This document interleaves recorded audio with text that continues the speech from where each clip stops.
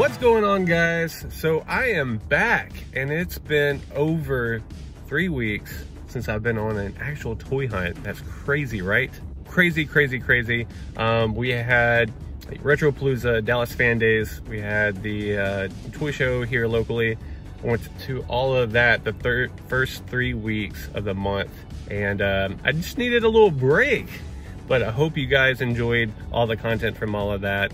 Stay tuned for a special episode of Attic Invaders, which is me, Ed's Retro Geek Out, and Greco Fabulous. We went to some garage sales while they were down, and we're doing a little special episode for it. So stay tuned, it's gonna be a lot of fun. So anyway, I am at Retro Madness. They contacted me, as they usually do, which is amazing. And they got in some GRAIL pieces for MOTU Vintage, to be precise. And some of it I really need to add to my collection, and they are high priced figures, as you're about to see. So I brought in some trade-ins because it's not going to be cheap. And since I'm kind of refocusing my collection on MOTU Classics, TMNT, weird knockoffs, and you know, all the retro game stuff, this is a great opportunity for me to get right. So let's go inside Retro Madness and check this out. All right, so we have here a complete scare glow. As you can see, you don't see these guys all the time, and if you do, they probably don't have their weapons. So this is definitely a MOTU GRAIL piece for sure. And I already have them loose, but just to get the weapons in the case, that's awesome. They got the fright zone right there, and it comes with the puppet. We got a gray skull, snake mountain, it looks like, with a bunch of the accessories as well. But there's some other figures. We got the Terraclaw Skeletor, the Horde Trooper, and Blast Attack. So those are some great pieces. And then I saw this up here. The Skeleton Warriors Bubble Bath, which is fantastic. Then also, there's a bunch of TMNT accessory, playset pieces, vehicle pieces, all in here. Look at all that. Tons and tons of pieces all down there.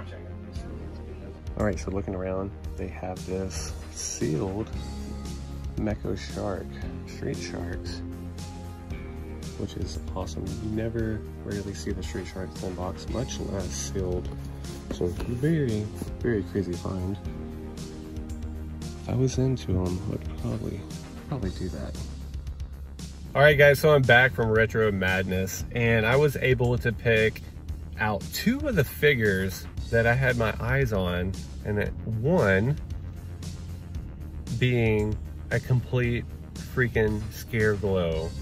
So got his cape, there's a little stain, but that's okay.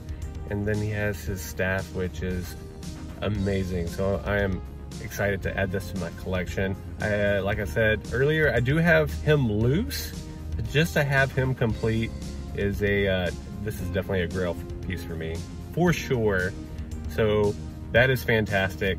The other figure I got is cool, but it doesn't live up to what you just saw, because that's freaking amazing. But I did pick up the Vintage Horde Trooper complete. So I got him, I'm adding him in. So if you guys are in the area, check out Retro Madness if you're looking for some vintage MOTU, because they just got a lot in. So check them out. Shout out to those guys. But anyway, what we're gonna do for the rest of the video, we're gonna go back to the NARC layer, and I'm actually gonna show you all of my vintage MOTU that I have out. Now I have quite a bit that's in my garage that, you know, honestly, I'm not gonna pull it out, but I will show you what I have on display. So let's head back to the NARC layer. All right, guys, so we're back, and like I said, I'm gonna go ahead and show you everything MOTU Vintage that I have currently on display. I do have quite a few, probably half of what I have is actually in my garage in the boxes, and I'm not gonna pull that out. It's too much. So anyway, let's go through some MOTU Vintage. All right, so starting off here, we have Buzz Off, and we got the Battle Cat, which I recently finally got a Battle Cat, and I have a few He-Mans. And then I have a bunch of his armor too that I need to get on to my naked He-Mans, because I have like 3 of them. So we got Manny Faces, we got Battle Armored or Battle Damaged He-Man, Tila, Mechanic. This guy's just hanging out. Cyclone, having a good time. And then we got Billy Barty himself from the MOTU movie. Extendar, Leech, Fisto, and then we got Orko, and I picked up that MOTU jigsaw puzzle in the back, which is freaking awesome. I do want to put it together one day and get it on my wall somewhere over here. And then behind that I have a Masters of the Universe activity book, and then we're gonna go ahead and go to the Horde and Evil Warriors side. All right, so starting off, we have Antenna, then we have Stinkor with some random armor on, and then we have Trapjaw, freaking love Trapjaw, and we got Skeletor, and also Faker, and I have another Naked Skelly right there with a merman, and then I have Grizzlor, which I'm looking for the Dark Face Grizzlor. So if any of you guys have one, let me know. And I got Mosquitor, Battle Damage, Skelly, and I got Clopple, and then Whipstor, Night Stalker, Modulok. And then over here, I have not one, but I have 2 Castle Grayskulls. One is in a box, as you can see right there. Freaking love that.